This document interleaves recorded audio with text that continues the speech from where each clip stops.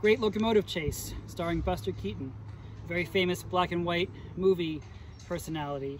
He played the part of a railroad worker, and a bunch of bandits stole a steam locomotive, and so he had to grab a handcar and chase the bandits on the steam locomotive. So that's one place you might have seen one on TV or in the movies or whatever. So there are a few museums that preserve real handcars.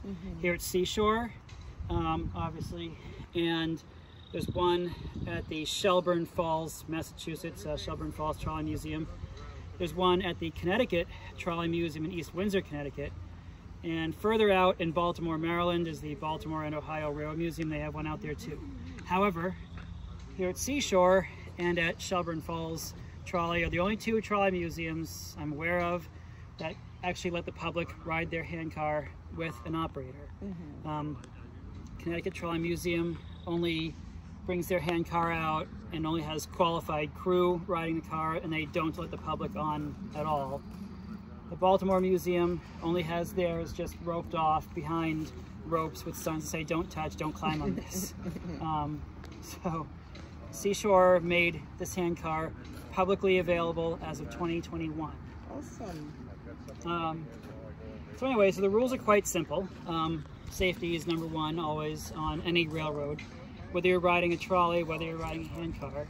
The exception is that handcar is a completely open car. There's no walls, there's nothing to protect from the possibility of toppling off the car. I've never had that happen before, and I'm not gonna have that happen. The rules are quite simple. The ride is fairly short, so it's not gonna take too long. I'm gonna be using 3 very basic signals.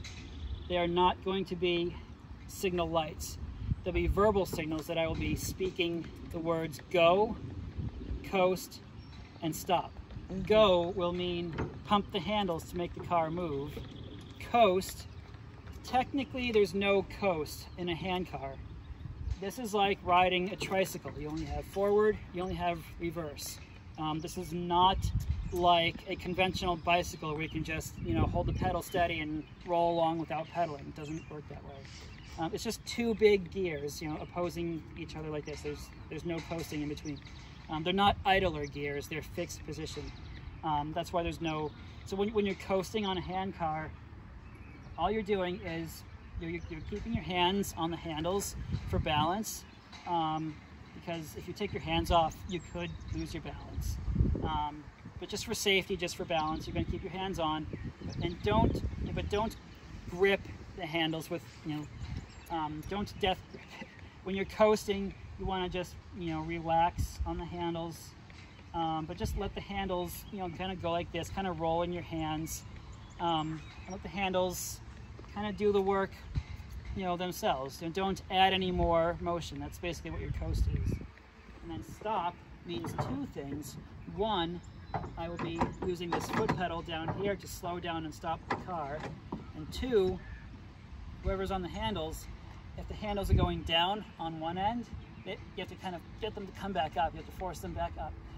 If the handles are going up, you have to get them to go back. You have to push them back down. So what you're basically doing is you're basically resisting the motion or reversing the direction. That's all it is.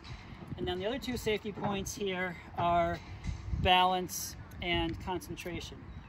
The car is bi-directional. It does go backwards, it does go forwards. And so if you're on this end of the car, you're only going to be looking in that direction.